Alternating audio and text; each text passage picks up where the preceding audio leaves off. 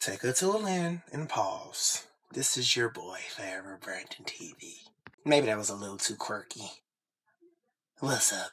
This is Forever Brandon TV. Coming back to you guys with another video. Oh my god, I'm a mess. Now, for real, all jokes aside, this is your boy Forever Brandon TV. Y'all, I'm just being a jackass like always. Anyway, guys, this is another video on Dave East. Now, guys, if you guys remember, I did a review on him maybe like a year ago. I want to say maybe 2 years ago, maybe it was a year ago. I don't know. Stop the press. Okay, this is Dave East. Now, this is my ninja right here. Now, if you guys don't remember, I did a review on him, and he even retweeted it. I don't know if he will remember, but I wanted to say thank you to him because even if he don't remember me, he did retweet me before. Now, he's made a lot of mixtapes that I have not really had the time, the chance to, you know, kind of listen. You know, I haven't really had the time to really sit down and listen to him because I didn't know he was still making a lot of stuff. But after listening to his new album, which he is with, as I've heard, he just signed with Def Jam hours ago. You know, yesterday I heard that he had signed with Def Jam before he brought this album out. Now, he has a newborn child, Kairi Chanel. Now, this is what this album is about. This is album he's kind of relating to his newborn daughter. I believe his baby, I seen his baby's mother. I don't want to say baby mama because that sounds too damn ghetto. But anyway, I think I seen a picture with him and his daughter and his baby's mother on a picture, and his daughter looks cute and precious. This album, I believe it's an album. They keep saying it's a mixtape, but it really sounds like an album in my opinion. So I'm just gonna say go ahead and call it a damn album. But anyway, we got it. It has, I think, 15 songs on it. Now, after listening to it, I found that it was dope. It does have some songs that really did catch my attention when I was listening to it. I heard it early. I like the whole album. Okay, the first song was called "It Was Written." Now, this just had this he was just spitting this medicine, this real hip hop on this song that I was really feeling. I was really saying, okay, I'm like listening to it. I'm like, it's dope. I was really listening to it. It was written. He basically just saying that everything that happened in his life was already written. Is basically what I'm picking up about this song. When I listened to it, the beat sounded amazing. His flow is kick ass. Okay, now y'all got to get into his flow because Dave East is a real rhymer. Okay, now he's from Harlem, New York, I believe. I want to say East Harlem. I think I've read or heard about. He's from East Harlem, New York, and this song was just, he was just really giving me that Harlem realness, you know, because you know people from New York, that's where the best rhymers is at. Okay, they out there, they in them parts. But anyway, It Was Written was the first song. I was really feeling that. Then we got Type of Time, which is probably my favorite. It had a very familiar sample in there. I don't really remember the original person who did it, but I've heard it before. He kind of slowed it down a little bit because I think it's kind of like a fast song. I just can't remember the person who did it. But anyway, Type of Time, he's just basically talking about the perilous times that he's been going through and he's in, and I really like it. I think that it was a dope song. It was probably one of the illest tracks that I really caught my attention. I was definitely feeling it.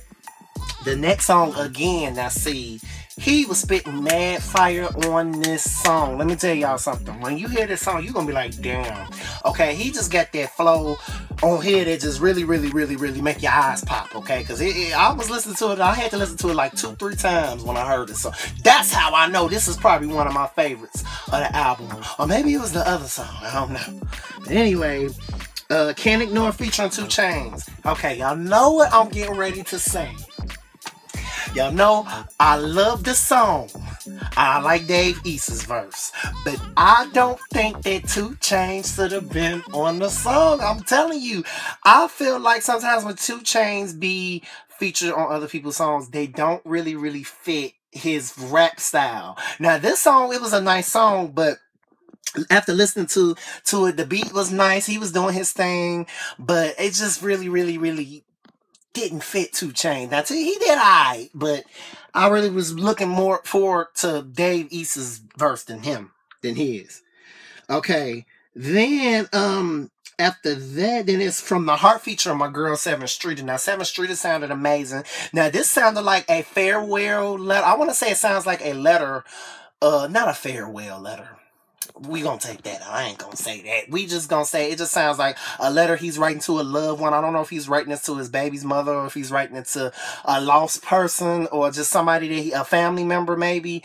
But it just sounds like a letter that he's writing to someone. And 7th Street it sounds fucking amazing on this song. So I have to give her props. I'm waiting for an album from her. But anyway, that's off topic. The next song is 30 Niggas. Okay, he's basically saying that on this song, if it's anybody who's out there and, if it's anybody who's hustling, they have to get theirs. They have to get their money. They have to get they have to, go for what they have to go for their grind, basically, is what I'm getting off this. It's just a song that he's basically saying his words or whatever he's bit, or basically he's saying he can help somebody, out of a situation, or basically anybody can help themselves out of a situation, and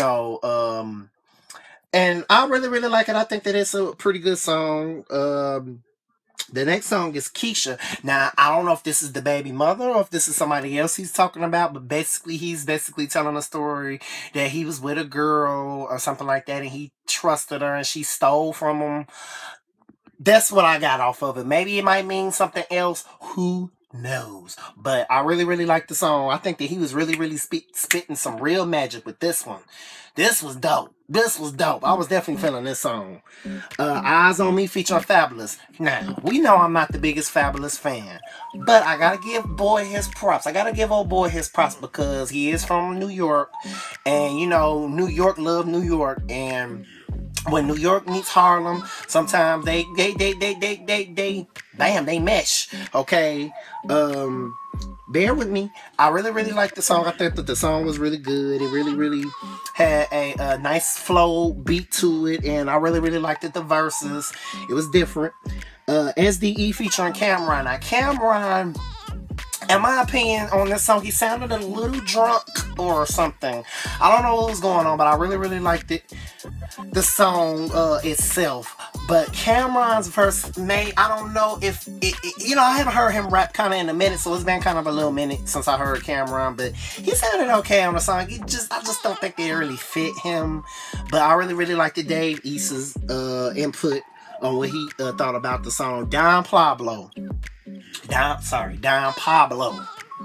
Let me get my enunciation correct, okay? I really, really liked this song. I thought that this song was amazing. I don't know if he was trying to say, he was trying to relate this to Don Pablo, who was a drug dealer or something like that. I don't know if that's what he was trying to relate to, or if he was just trying to say that he's done dealt with, he's been a hustler and he's been hustling. Basically what I love about these songs, he's telling a story, and he's telling a story through most of them, but I think that he's really dedicating it to his daughter, his newborn daughter, because I believe he just had her. So, but Don Pablo, that was a cool song. The only thing now this song really, really just had that magic, that fire, that real hip hop sound that I was really, really looking for, and this was gonna really make Dave East be on my list. If you listen to that song, you can't go wrong. You listen to it, you be like, wow. Amazing, amazing, amazing. He is a real rapper. The real is back.